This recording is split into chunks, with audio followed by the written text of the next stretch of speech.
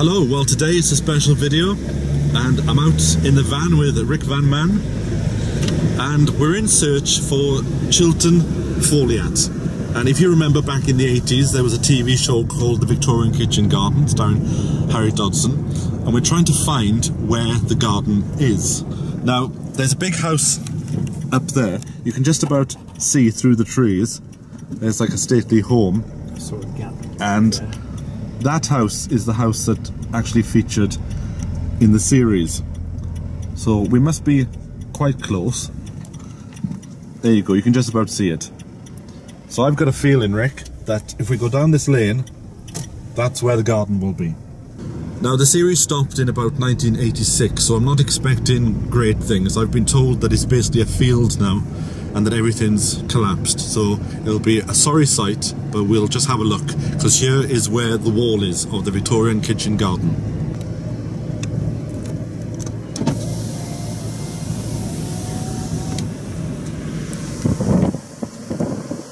Yeah, that's it.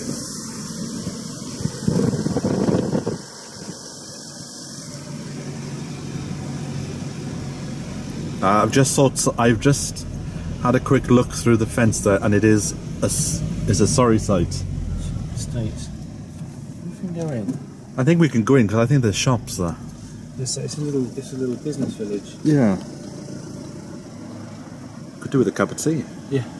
So these are the stables that were next door to the Victorian Kitchen Garden, which we never actually saw on the series, but I remember speaking to Harry Dodson a few years ago, just before he died. He said this is where the old stables were, where they used to get the manure, but now I think it's just like a business centre. Let's have a little look around. Now what they used to do with these walls is they used to put like a radiator within them. So there was a fire in the wall. So here we go, folks. If you love the series,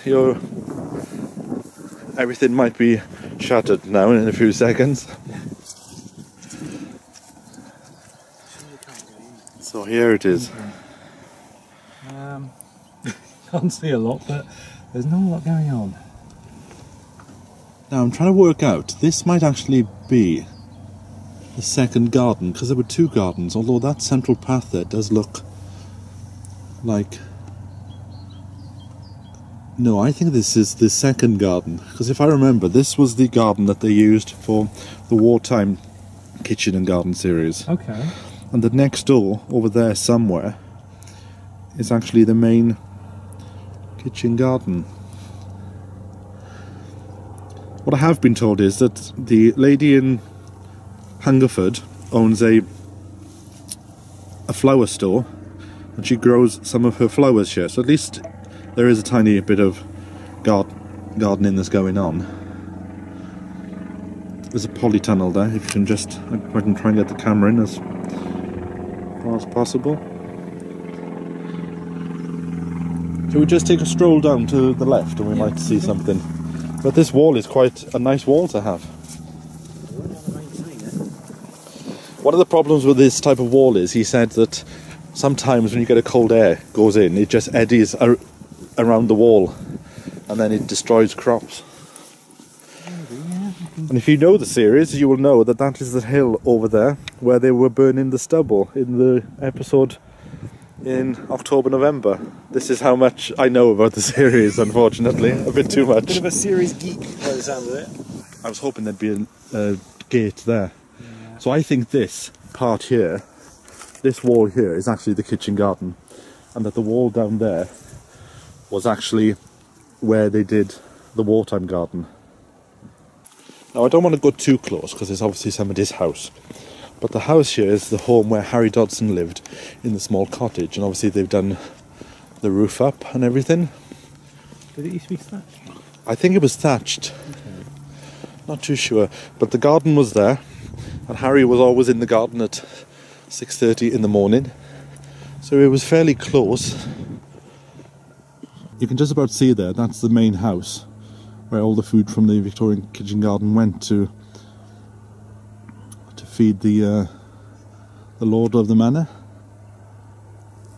because even though it was an important aspect for the house, it was tucked away, but it's not as far away as I actually was expecting. But yes, I think this part here is definitely the section that they used for the wartime kitchen garden. It's a shame we couldn't find anyone, so let us go in and have a little look in the film. If you look through that archway there, it's through that arch, I think, is where Oh, I see. where the actual garden is. A little archway there. So that's one of the lean-to greenhouses.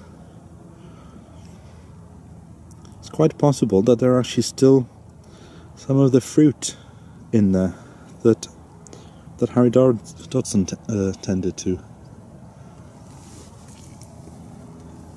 Very quiet, isn't it? Oh, there's the lean-to. In that series that you showed me, that looks like the Victorian lean-to. Yes, Rick watched the wartime series before we came down to the garden. So for you to see this bit of land, this is where they were actually pulling up the trees. But it's quite clear that is where the central path was there. Is that broken glass? I think it is. Actually, it looks like polythene from here. Now this building on the right hand side is the fruit store. This is where they used to store the fruit. It's beautiful to see. Nice big building. And that straw is about a foot deep in those walls. And here we are. Here's some of the outer buildings where they used to store pots. And that bit there is where they used to wash the pots.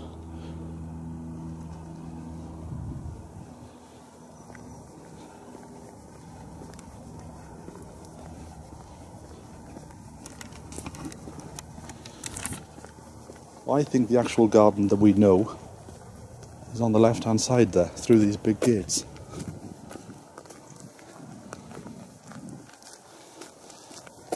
I'm just walking down here because I'm hoping I'll bump into somebody that I can have a word with, who can direct me in the right place.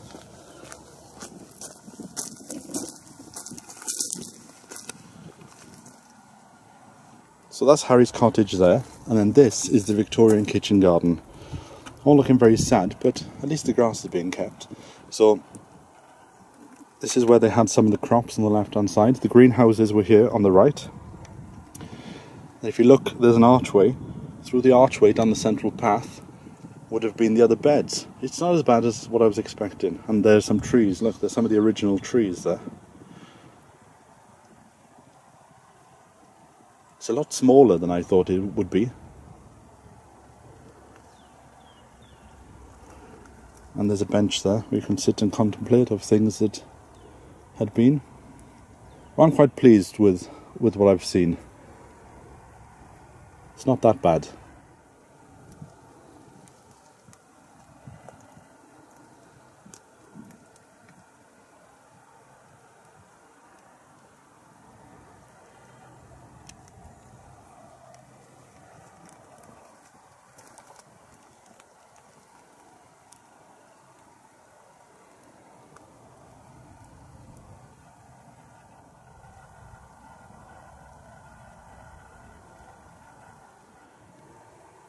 It's so calm and quiet here. It's very easy to let the imagination run wild and hear the voices of Harry Dodson and Peter Thoday as they went around making the series.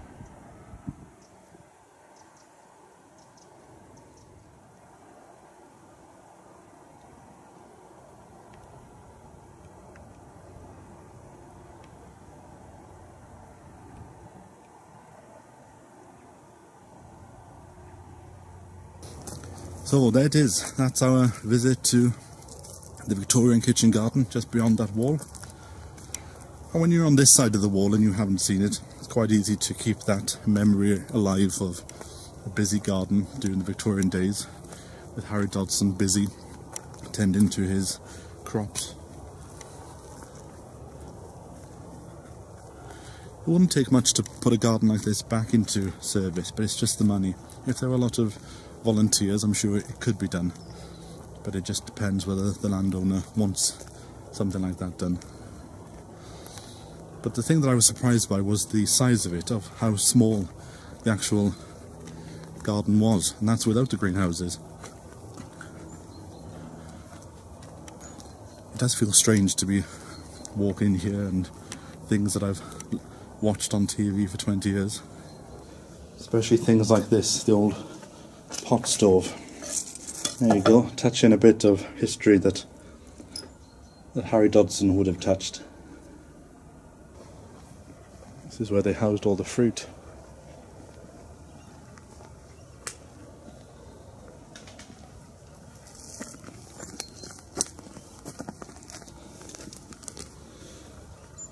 They used to put the fruit in here before it was ready to be eaten, and the nice cool air that was inside this building then ripened them. As you can see there, there's a window. They took that window off in the series, and that's how you could see that it was so thick the walls were.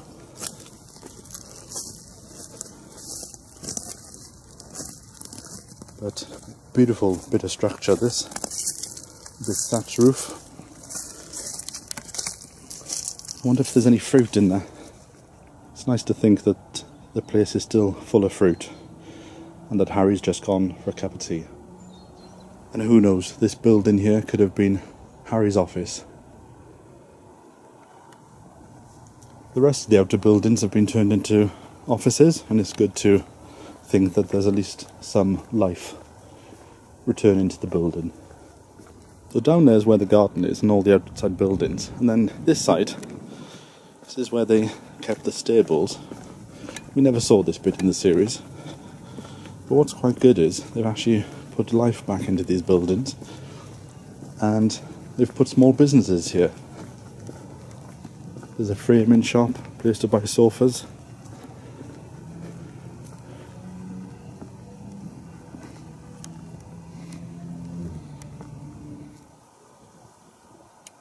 Now in the series, Harry talked about the bothy. This is where all the workers for the garden used to live, and this is the actual bothy that was in the series. If you look just beyond the bothy, you'll see the walls of the garden are just there. So the workers didn't have far to go, because they did start quite early in the morning and work until quite late in the night. And if the greenhouses weren't at the desired temperature, it was their job to go back out, and even if it was like 1 o'clock in the morning, to make sure that the temperatures in the greenhouse were within 1 degree of what the master wanted. Beautiful building, isn't it? It's good just to be here and feel the spirit of the place. And we've always got the series to look back on and to rekindle those memories. So from me, until next time, bye for now.